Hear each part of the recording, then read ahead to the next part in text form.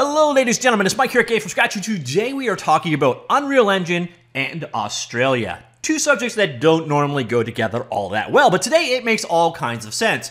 And if you're a regular to this channel, you know about the Unreal Engine monthly giveaways. If you're not, hit that subscribe button to stay up to date with all the latest and greatest in the world of game development news.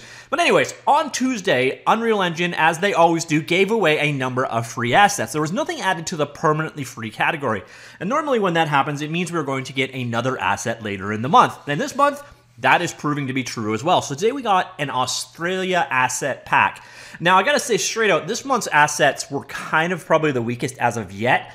We got the modular house, German shepherd, farm animal sounds, low polygon cats, and animated fish pond. Definitely an animal theme this month, but nothing there that was overwhelming so far. This new asset pack for Australia, like nature, is probably better than everything else that was available there. So there's a new pack available. We will get back to some of the details of the pack here on their website in just a second. But first, let's go hands-on and take a look at it.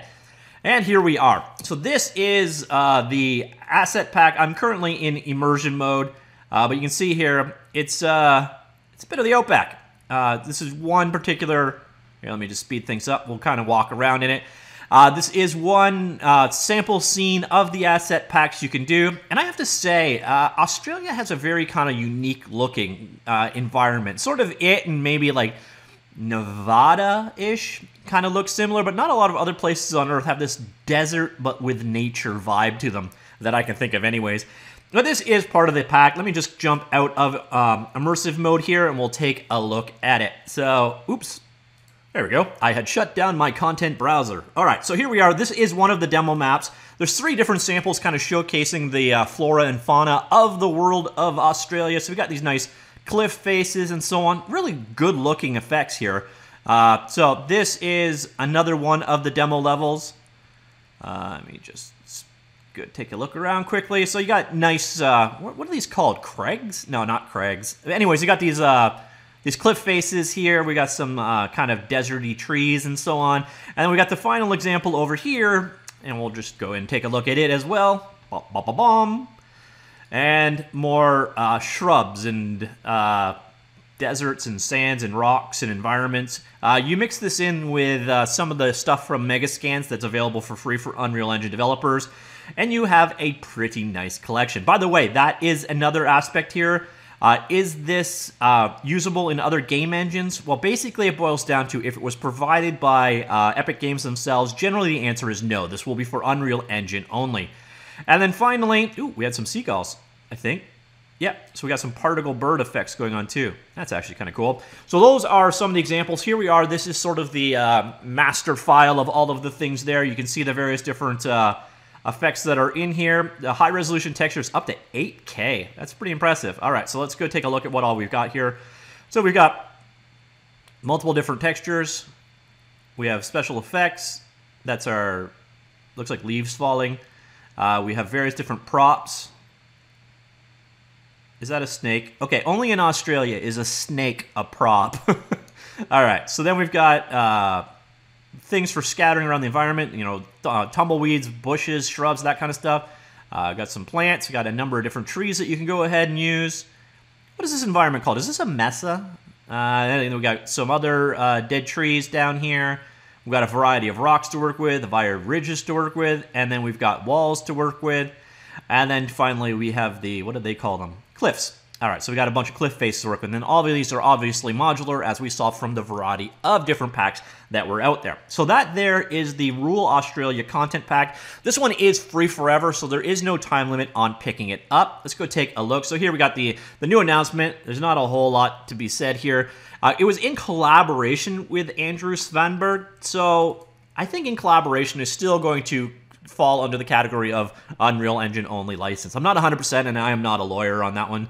So you can see here, it's photogrammetry-based content authentically captured on location in Australia, providing users the opportunity to construct beautifully accurate representations of the remote and harsh landscapes. You've got multiple LODs, simplified shaders, and so on. So if you want to use this in like a lower-end title, you should be good to go. High-quality, optimized, photogrammetry-based Australia assets, example maps including procedurally populated 1x1 kilometer landscape with a country road and river canyon, landscape set up with multiple materials and procedurally scattered Props such as signs, fences, and road surfaces to distribute with ease via splines, and includes a link with the project files to download high-resolution textures for the nature assets up to 8K. So you're not seeing the 8K version in this particular case, but if you want, there is a download available.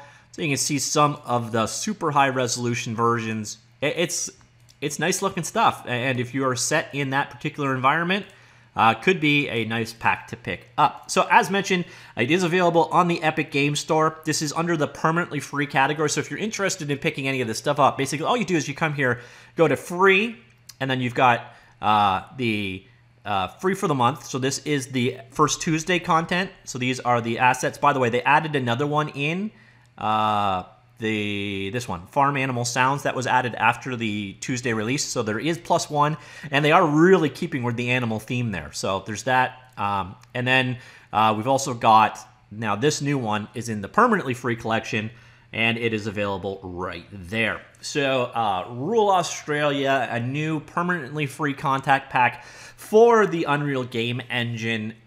It's kind of cool. And I do have to admit, again, every time they do one of these releases and they don't have something permanently free at the first Tuesday, it seems like later in the month we're going to get another thing. I almost wonder if it's Epic Games have figured out that they can get double the news coverage by having 2 releases instead of 1, which I have to admit is smart.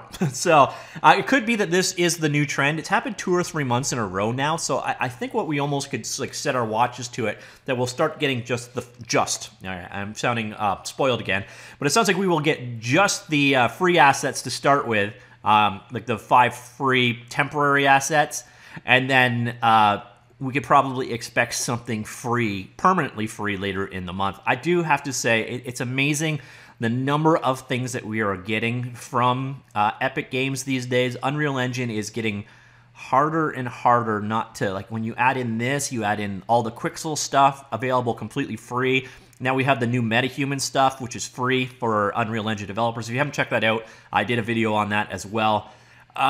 It's amazing, this huge amount of content that Unreal Engine are making available to developers, including these ones.